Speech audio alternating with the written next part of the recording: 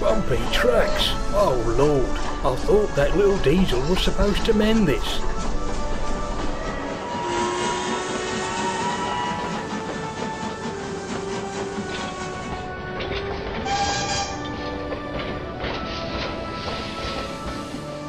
Hurry up, hurry up!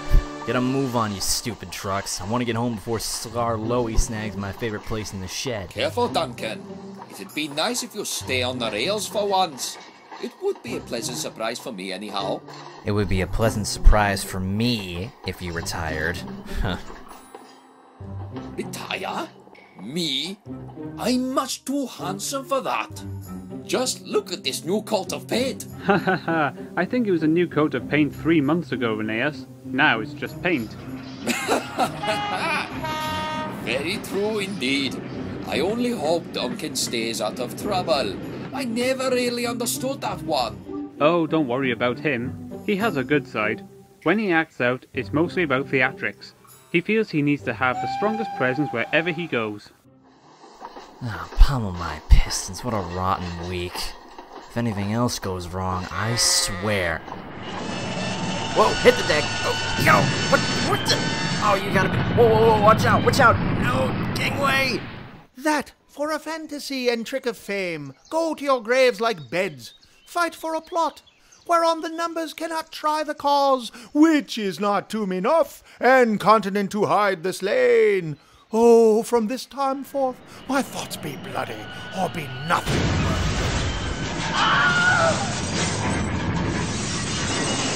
Egad, you insolent hunk of metal, you ruined my soliloquy, and the fence.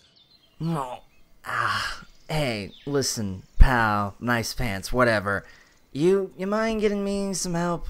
You've single-handedly ruined my production, and now you insist on me dismissing my creative talents to come to your aid? Don't count on it. Not until the act is finished, anyway. Gotta love those pretentious acting types. Goodness gracious, he caused how many pounds of damage? Your ruthless ingrate of an engine destroyed my stage, and my production is being postponed until it is repaired. You can bet I'll have the authorities help negotiate an appropriate transaction for compensation. This is an utter outrage! A disgrace to the art world! Oh dear, oh dear, oh dear. My sincere apologies. And we just sorted out all the legal implications from that blasted pigeon hunting incident. Brace yourself. Your mechanized minions of destruction will see the error in their ways, now that my production of Hamlet will never make a spring debut. What did someone say, Hamlet? That's always been a personal favourite of mine. I've always been rather fond of the works of Shakespeare. Bertram, although you are one of my most eloquent of engines, I find it hard to believe you have any clear understanding of the works of Shakespeare. To be, or not to be? That is the question. Whether 'tis nobler in the mind to suffer the slings and arrows of outrageous fortune, or to take arms against a sea of troubles, and by opposing end them. To die, to sleep, no more, and by a sleep to say we end the heartache and the 1,000 natural shocks that flesh is heir to. 'Tis a consummation devoutly to be wished. To die, to sleep Stand and corrected. chance to dream. That was spot on. Brilliant. Refined. Remarkable. You, my friend, have a very theatrical engine at your disposal. What? My newfound business associate. I may have found an alternative means of compensation. And what would that be? Your engine has an extraordinary wit, which pleases me enormously. As opposed to reimbursing me for the innumerable damages and taking this matter into the hands of the legal system, I have decided to give you a second option.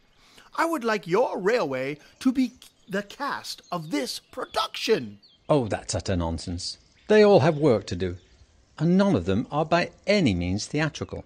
Fine. Don't put on the show. But if you insist on providing the appropriate sum of compensation... Oh dear Lord, no. So with that said, and with me having no other option, the Skarloey Railway must put on a production of Hamlet to pay off the damages, Duncan so graciously inflicted upon the Sodor Shakespeare Company. You cannot be serious. Ridiculous! Huzzah, my enthusiasm cannot be constrained. It's the opportunity of a lifetime. This is all Duncan's fault. I refuse to cooperate under these circumstances. You never cooperate under any circumstances. If anyone needs me, I'll be laying low in a tunnel for a while. The fastest engine in the hills takes to the stage. People might pay money to see that. Did you catch all that? Everyone's grumbling on this side. What? No, sorry, I wasn't really listening. This is by far the most ludicrous thing I've ever heard. I'm sure we've heard of more absurd things in our lifetime. What about an engine that uses a headmaster's organ as a whistle? Shut up. It's not funny. Would it be a problem if I have little to no acting experience? That is what makes me, Bertram, the old warrior, your saviour in this precarious plight. Oh, shut up, Bertram. You and your part Duke with Smudger's face. Sir Handel, we should really listen to Bertram. He's our best means of getting out of this mess. Peter Sam is quite right. Which is why, with little or no theatre experience at any of our disposals, I've decided to let Bertram be the director of our production. I humbly and wholeheartedly accept the task of directing you all emotionally, physically, environmentally, geometrically and artistically in this theatrical endeavour. Auditions start tomorrow. Wait, what? Auditions? Sir, in all my years, I've never dealt with anything quite like this. It's really out of the ordinary. Sculloy, I've always felt like my engines could conquer any adversity set before them, so anything shy of extraordinary would be something far too meagre to attain. After all of our years together, between all the arguments and myriad derailments, we've acted as a family, and I want that to continue the way it always has.